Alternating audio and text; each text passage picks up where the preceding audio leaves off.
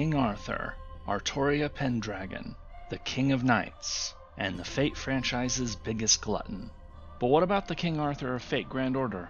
How well does she compare to her mythological counterpart? And what grade would I give her depiction? Let's do this.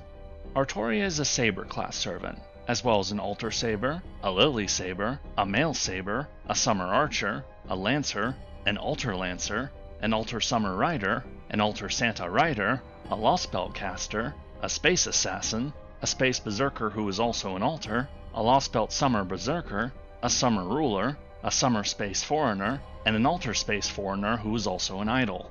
That's 16 different versions of the same character. Now, because I don't want my head to explode, I'm going to narrow this down a bit. The Servant Verse, Christmas, and Summer versions can go right away. As for Castoria, she does have some neat Easter eggs in her story that I'll mention, but she is sitting out this video too since she is pretty much her own separate character. That cuts us down from 16 to 6 servants. As for the rest, the primary focus is going to be on the original saber, with mentions of the other versions of the character when there's something important to say about them. Okay, now that we've gotten that settled, let's continue. So to start over, Artoria is a saber class servant, the original saber, and a ton of other things too. Now based upon her lore, just how many classes does she qualify for? Well, saber is the first and most obvious one, since Artoria wields probably the most famous sword in Western civilization, Excalibur. Her lily version wields Caliburn, the sword of selection which she drew from the stone. Her two lancer versions wield the lance Rongo Miniad, which the mythical King Arthur did have. It's the weapon he used to kill Mordred. As for the other classes that Artoria could qualify for, Rider is another one, but since both of her lancer versions are each riding one of King Arthur's two horses, they've kinda taken care of that. As silly as it might seem to have so many different versions of Artoria, and make no mistake, it is silly, that doesn't change the fact that King Arthur qualifies for quite a few different classes based upon the original lore. Getting into her character design, we get to jump into gender first because, well, it's not Queen Arthur now, is it? Artoria is the original gender flip of the Fate franchise, which was actually really novel the first time they did it, but has since become a trademark of the franchise. Anyway, so what's the story here? Well, like with what we saw with Nobunaga, it's less that they make a justification and more that the writers go into detail about how the swap would affect Artoria's story. Artoria drew the Sword of Selection, Caliburn, and so from that moment on her destiny was to become the King of Britain. Everything else about her became secondary to the goal of being the ideal ruler, and in those days the ideal ruler was male. This means that, rather uniquely among gender flips we have seen so far, Artoria isn't really openly female. She acts as a man or is at least genderless much of the time. The only time you really see Artoria becoming conscious of her biological sex is in the first route of Fate Stay Night, when a relationship forms between herself and Shiro. Outside of that, Artoria is King Arthur, and she is far more concerned on being the ideal ruler than to fret about trivial things like gender. This is helped along a bit by a change that Fate made, that Excalibur prevents its wielder from physically aging, leaving Artoria looking as she did around age 15, and so making it easier for her to pass as a man. This is different for her Lancer versions, where she is clearly more grown up than her Saber counterpart. As for people accepting her rule despite being female, only those closest to her actually knew the truth. And as we explore numerous times, notably in the Camelot Singularity, her knights came to believe that Artoria was the best person to be king, having proven her worth many times. This meshes well with Arthurian legend actually, since King Arthur wasn't immediately accepted upon drawing Caliburn, and had to do much before the rest of Britain accepted him, but I'll get into that later. Lastly, the gender swap puts a twist upon Artoria's marriage to Guinevere, and so creates another reason why the affair with Lancelot happened. Overall, when it comes to gender flipping King Arthur, the writers certainly didn't do this on a whim or just because like with some later swaps. They put quite a bit of thought into this one, and how it would affect everything about King Arthur's legend. In my opinion, this makes the change from Arthur to Artoria one of the better ones in the franchise. Getting into her character design, Artoria typically dresses in a mix of a blue dress with silver plate armor fitted atop it. This color scheme and appearance is largely the same across all versions of Artoria, blue clothing, silver armor, or both. This gives the impression of someone who is noble, distinguished, and very likely a good person. Villains typically don't wear blue and white. Adding to this image is her golden hair, which also tends to be associated with kind or heroic characters in fiction, though notable subversions certainly do exist. As we move up her ascension forms, we go from just the dress, to her classic look with the armor, and then adding the cape and crown for the third. Much like with Merlin, depictions of King Arthur have varied over the centuries, though they tend to portray Arthur as a great warrior with a noble bearing. I'd say we get this in Fate's depictions of Artoria. Though, fun fact, the crown she is wearing actually does bear some resemblance to the one worn by King Arthur in old artistic depictions, so there actually are some attempts to link to past interpretations of the character. Her altar form is much like her normal form, but blackened in order to emphasize her corruption and darker nature. Rather than being a symbol of inspiration, Saber Altar, or Psalter, tends to be much more intimidating, as are her methods. Saber Lily goes in the opposite direction, going for a younger, more innocent vibe, which meshes well since this is supposed to be Artoria while she was still in training. Her two Lancer forms are, much like her two main Saber forms, mirrors of each other with one being regular and the other being an altar, and so having color schemes to match by having the silver armor for her normal form, while the altar form gets the darker color scheme. As for Proto-Arthur, it is similar to the original Saber's appearance, but with a more masculine set of armor and clothing, or at least it's not a dress under the armor anymore.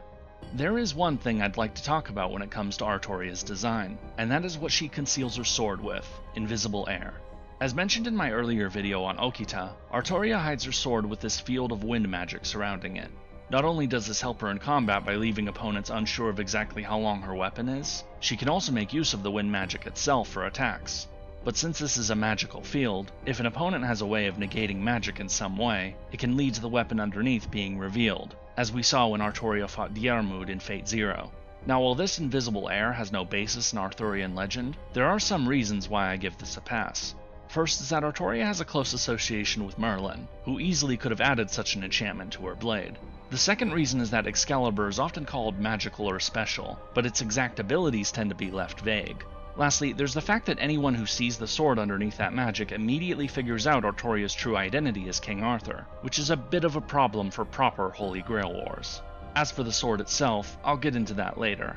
Overall, Artoria's character design is another take on the character of King Arthur, meshing some older elements that have existed in past depictions of the character, but largely is something new. The spirit of King Arthur as a noble and honorable king is very much there though, so I'll call this a solid design. Moving into her skill set, Artoria's first skill is Charisma, which increases the attack of all allies for 3 turns. Charisma is a generic skill meant to represent one's ability to inspire others to follow them, and so is something you tend to see with leaders. While this is a generic skill, it makes perfect sense for Artoria to have. She was the leader of Britain, gathered together an impressive number of knights to serve at Camelot, and held things together until the Battle of Camelot. Artoria's second skill is Mana Burst, which becomes Dragon's Core after an upgrade. Mana Burst increases her Buster card effectiveness for a turn, while Dragon's Core adds a turn of increased MP strength as well as turning all of her cards into Buster cards for a turn, guaranteeing a Buster Brave Chain. We've seen Mana Burst before on Mordred, a skill to infuse mana into one's being in order to add power to their attacks. This is at the core of Artoria's skill as a combatant in the Fate franchise, since due to the effect of Excalibur preventing physical aging, she can't really count on physical strength. Now while this makes a bit more sense than it did on Mordred, perhaps because Excalibur's magical power is much greater than Clarence, this still is something the designers added rather than being from the legends. As for Dragon's Core, this refers to Artoria being a mix between a human and a dragon. Now while King Arthur certainly did come to represent Britain, which was symbolized by a red dragon, Arthur actually being part dragon is an invention of the Fate franchise. The last name of Pendragon, while containing the word dragon, was actually meant to mean something like chief leader or commander-in-chief rather than actually being descended from dragons. Lastly, Artoria's third skill is Intuition, which becomes Shining Path after an upgrade. Intuition is a simple star bomb, while Shining Path adds an MP charge up to 30%. Intuition is a generic skill meant to represent one's ability to instinctively understand the best course of action in a situation, kind of a sixth sense. This might seem similar to the other generic skill, Mind's Eye, but that one is about avoiding danger while Intuition can also be offensive. In other words, it's better. As for lore relevance, this is also pretty generic, but it's acceptable. King Arthur's skill in combat was quite impressive, even if the only times we really got to see it in the legends was early on or at the very end. Also like Mana Burst, Artoria shares this skill with Mordred. As for the upgrade Shining Path, this one is a bit more vague, but since various other versions of the character get similar sounding skills like Saber Lily's Journey of the Flowers, or Proto-Arthur's Resplendent Journey, my guess is that this skill is meant to represent the path or journey that Artoria takes through her life, from a young squire with no knowledge of her true parentage, to eventually becoming a king of legend. There isn't any real information about this, so I'm just guessing here. As for skills found on other versions of Artoria, she actually tends to have most of the same skills across all of her different versions, with some slight name variations to better suit those characters. The Lancer versions also have skill names with a closer link to the Lance Rongominiad, but I'll get into that soon enough. One skill I do wish to highlight is the third skill on Lancer Altar, Charisma, which will get a future upgrade to Wild Hunt next year for us NA players. Lancer Altar's character centers around this Wild Hunt business, which is a part of European folklore that tells of heroes from the past returning to lead an army of ghosts or other supernatural beings. Other characters said to be potential leaders of the Wild Hunt include Fionn, Sigurd, and Francis Drake. Indeed, it's what Drake's MP is about. Since it will become a direct part of Lancer Altar's skill set in the future, this seemed like a good time to bring this up. King Arthur's noble phantasm is Excalibur, whereupon she charges up a surge of light into her sword, then unleashes it against the enemy, causing a massive explosion. This MP does heavy damage to all enemies, but also restores some of Artoria's own MP gauge depending upon overcharge, with a minimum of 20%. So regarding lore, I mean, it's Excalibur, you know? What else would it be for King Arthur? But since we are here, a few words about it. Excalibur is the sword that was given to Artoria by the Lady of the Lake, and not actually the sword that she drew from the stone. That sword is Caliburn, which is Saber Lily's MP. But Caliburn would shatter during one of Artoria's early battles, and so a replacement was needed. Excalibur was said to be a magic sword forged in Avalon, though exactly what type of magic it had is left rather vague. As for its appearance, Excalibur is noted as being plainer in comparison to Caliburn, but also very, very shiny, to the point that it actually could blind Artoria's enemies when drawn. I already mentioned how in Fate, Excalibur stops its wielder from physically aging, though nothing of the sort is said in the legends. Lastly, it is believed that in the original Welsh legends about King Arthur, Excalibur, or rather Caelid Fo, might have been based upon the Irish sword Caelid Bolg, the sword wielded by Fergus, but this isn't entirely clear. Some seem to think they just happen to have similar names rather than there being a connection between them. But something else worthy of note about Excalibur is its scabbard, which in Fate is called Avalon.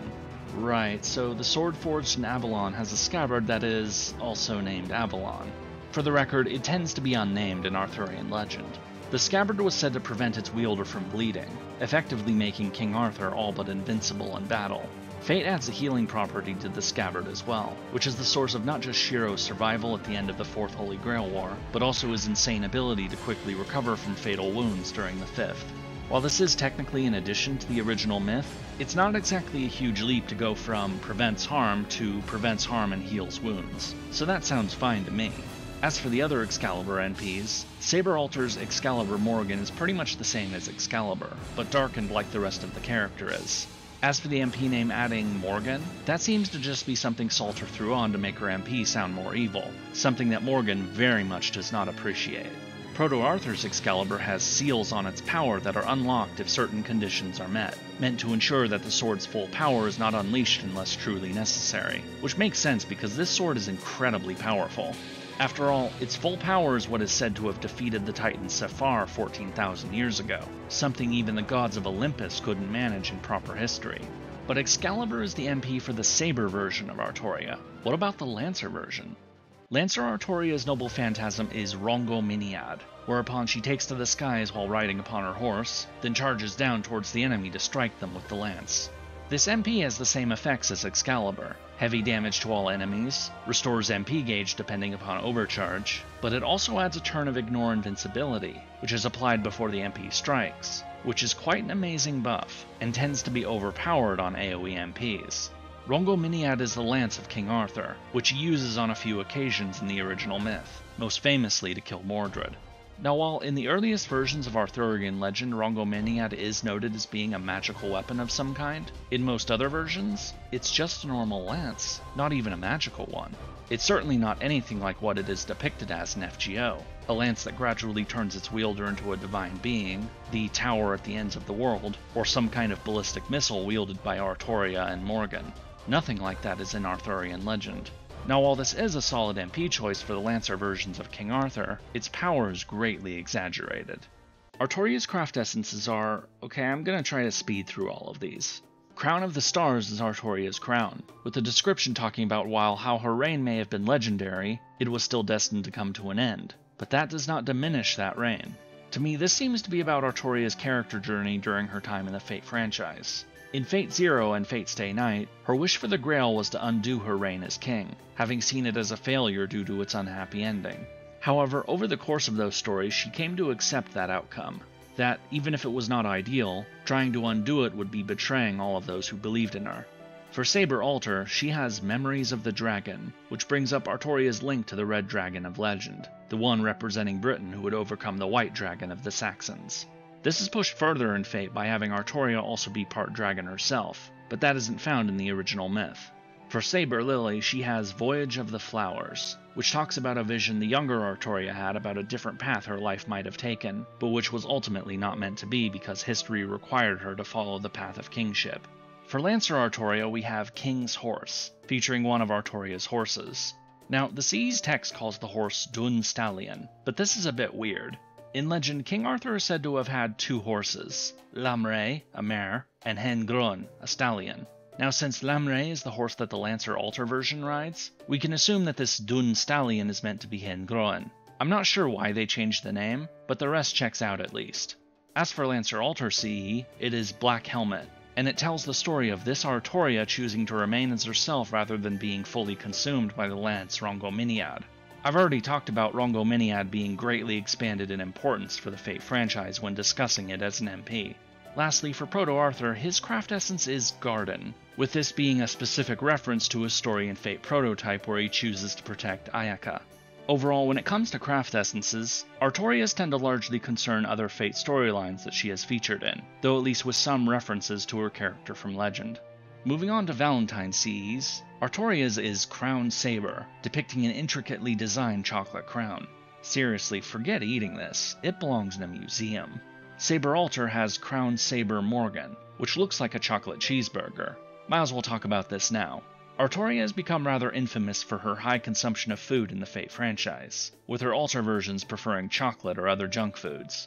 As you can probably guess, this is something created out of the franchise itself, starting with just how much Artoria liked Shiro's cooking. Apparently, she wasn't a very picky eater during her life, and so just ate what was put before her. But after meeting Shiro during the Fifth War, she realized that food can, actually be tasty. Perhaps this is a little dig at British cuisine.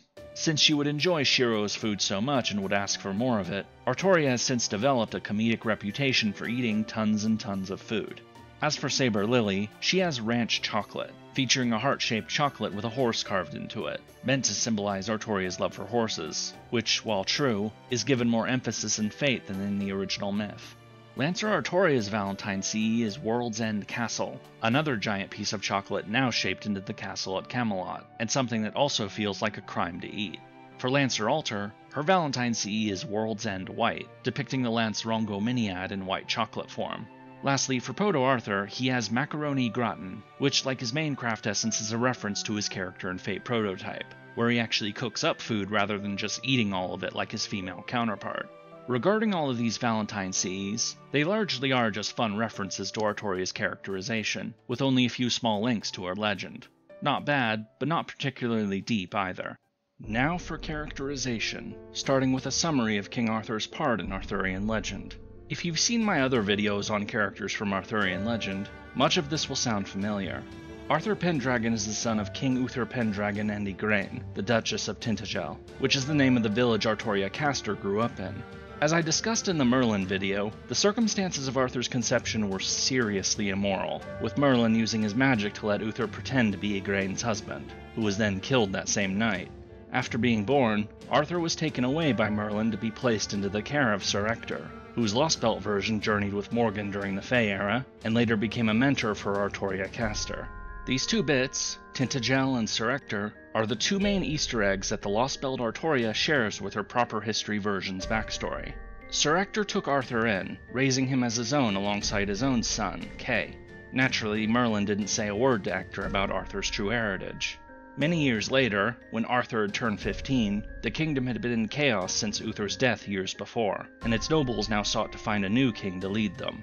Merlin had them gather, then came forth with the challenge of the sword and the stone, proclaiming that the one who could draw the sword was the rightful king.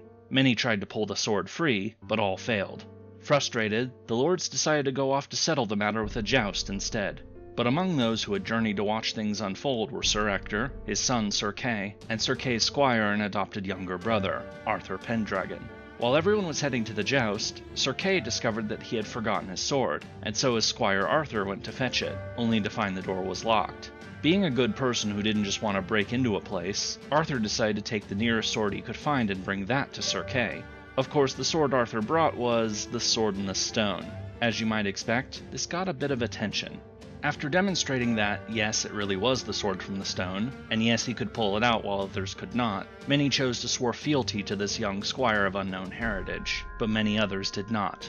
Pretty much immediately, Arthur was attacked by several other kings in Britain who refused to recognize his legitimacy, but with the assistance of Merlin, the knights who had chosen to side with him like his adopted brother Sir Kay, and Arthur's own prowess in battle, he was able to overcome these assaults in a series of battles.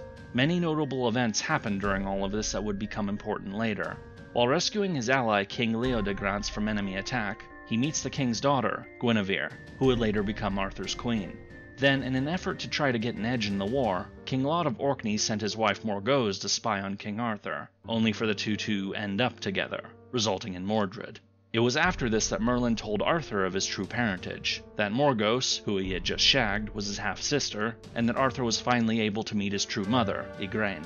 Shortly afterwards, during a battle with King Pellinore, the father of Percival, the sword Caliburn shattered, with only Merlin's intervention keeping Arthur from being killed. After this, Merlin brought Arthur to a nearby lake, and it was there that he received the sword Excalibur from the Lady of the Lake. In the next battle, all of the kings who were waging war against Arthur's new rule were slain. With the realm now secured, King Arthur married Guinevere. His new father-in-law, King Leodegrance, gifted Arthur the famous Round Table, which had once belonged to King Uther, and the first of the Round Table knights joined the kingdom, including the new knight, Gawain. Not long after this, Morgan would steal the scabbard of Excalibur, and Merlin would find himself imprisoned by his student Vivienne.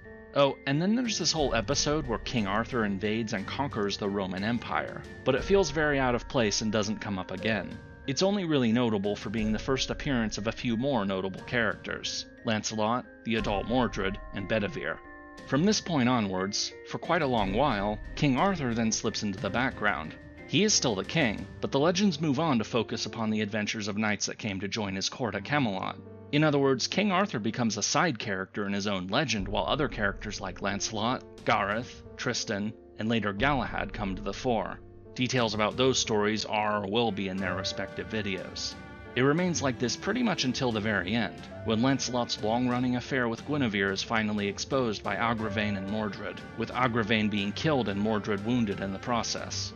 King Arthur seems to have known about the affair for some time, but had let it slide until it became public knowledge. With no other choice, Arthur decided to punish his queen for treason, only to have Lancelot rescue Guinevere, kill several Round Table knights including Gaheris and Gareth, and run off to his castle. Arthur was still inclined to forgive Lancelot, but Gawain, who had lost all 3 of his full brothers and 2 of his sons to Lancelot, was not.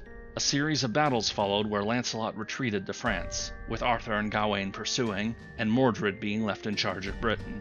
But of course, those battles against Lancelot would be interrupted by Mordred's revolt, forcing Arthur to return to Britain without Lancelot and with a wounded Gawain, who had twice tried and failed to defeat Lancelot in a duel. Arthur then fought 2 small battles against Mordred, where Gawain would meet his end, before the final climactic battle at Camelot. Arthur ran Mordred through with the lance Rongominiad, but Mordred dragged himself upon the lance and gave Arthur a mortal wound in return. With only Bedivere remaining with the dying king, Arthur commanded that Bedivere cast Excalibur into the lake, doing so the 3rd time.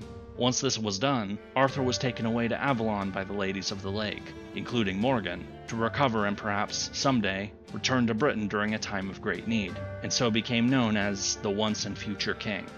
As I've mentioned in previous videos on other characters in Arthurian legend, the Fate franchise largely sticks to the same course of events, but with a few small changes to handle the condensed timeline in King Arthur's gender flip. Instead of facing a bunch of rival kings who refuse to accept her rule, Artoria is forced to contend with and kill Vortigern, who in Fate's timeline killed her father, King Uther. There's the affair with Morgause that never happened since her character has been merged into Morgan, and instead we get that pseudo-male bit that still gives us the same result, Mordred. Then we have the fact that both Merlin and the scabbard for Excalibur both remained up until shortly before Lancelot's affair with Guinevere was exposed, rather than both disappearing relatively early in the story. Lastly, we have the affair itself, which seems to be much more accepted by Artoria since her marriage to Guinevere and Fate was for political reasons. Artoria could never be a proper husband to Guinevere, and so she was okay with her queen's relationship with Lancelot, at least until she was forced to do something about it once that affair was exposed. But aside from these details, which in the grand scheme of things aren't terribly important, King Arthur's role in Fate's version of Arthurian legend is pretty close to the original. Now what about Artoria's characterization? Well, in this regard, we actually have an interesting situation. Because King Arthur is such an iconic character who has seen a huge number of stories written about him, there is a fair bit of variation in his depictions. The only real solid rule is that King Arthur is meant to be portrayed as the ideal king, but what exactly an ideal king is tends to be up to the author. In the original Welsh legends, Arthur was a great war leader who killed huge numbers of enemies that were attacking Britain. During medieval times, Arthur became the leader of a court of chivalrous knights. Really, so long as Arthur is presented as an effective leader, the details of his personality can be adjusted accordingly. Since Fate calls King Arthur the King of Knights, it's pretty clear that Artoria leans closer to the medieval depictions of being the king who leads the Knights of the Round Table. At least, that is the case for her main saber version. In personality, Artoria is someone whose true personality is caged by her responsibilities. She has to present herself as the ideal king, which from her perspective is someone who is just, honorable, and looks out for the well-being of their people. Now while on the surface all of these things are qualities one would desire in a ruler, someone who embodies them as totally as Artoria does can make her seem inhuman, that she is more a symbol or icon rather than a living person. She seems to have no self-interest, and carries on her duties without regard for feelings or sentiment. It is these qualities that led Tristan to comment that the king does not understand people's feelings, and Iskandar in Fate Zero thinks of her as being an idol or martyr rather than a true leader. Certainly, King Arthur's reign fell apart because even if the king stuck to the ideals of selfless chivalry and honor, that did not mean that all those who followed him all did so as well. Her knights had their own desires and wishes, and those led to affairs, blood feuds, and rebellion. Artoria came to regret that outcome and sought to undo it with the Grail, believing that her reign had been a mistake. Her character development over the course of Fate Zero and Fate Stay Night centers around her gradually coming to accept her past and move on. This doesn't really sink in during Fate Zero though, since her master Kiritsugu is just too different from Artoria. Worse, he passes Artoria off to Irisville, and so neither of them get to know or learn from each other. Kiritsugu doesn't even bother explaining why he forces Artoria to destroy the Grail at the end, and so she is just left with bitter memories from the Fourth Grail War. Thankfully, it is during the Fifth Grail War that she gets paired up with Shiro, someone who is actually willing to talk to her, and soon begins to challenge her own perspective. By the time the war comes to an end, having spent so much time with someone who had managed to put his own tragic past behind him and continue on, Artoria decides to do the same, accepting the results of her reign despite it being a tragedy. Underneath the mask of being the ideal king, Artoria is kind, determined, and chivalrous. She tries to do her best to care for others, not wanting innocents to be harmed. Her dedication to her goals is intense as she tries her hardest to succeed at everything she sets out to do, resulting in her becoming stubborn and a sore loser.